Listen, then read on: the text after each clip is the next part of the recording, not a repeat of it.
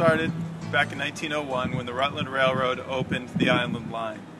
And when the railroad went out of business in 1962, a number of visionary people looked at ways we could transform the rail into a spectacular trail.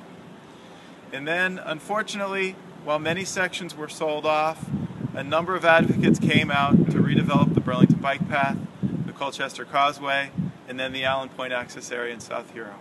We were so close to uniting all those sections into a united 14-mile trail until April of 2011.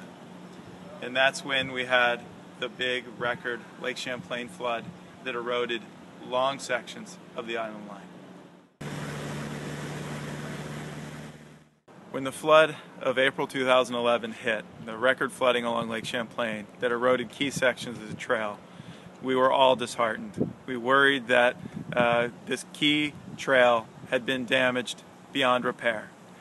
But through everybody's hard work and coming together, the City of Burlington, the Town of Colchester, Vermont Fish and Wildlife, and South Hero, we have come together to fix this resource. And it took everybody. There were bake sales. There were kids who scraped up money among their friends. We had the bike shops donate 1% of sales last summer. They collectively raised over $15,000. We want to thank Run Vermont for contributing extensively as well. This was a community project of people invested in fixing our trail.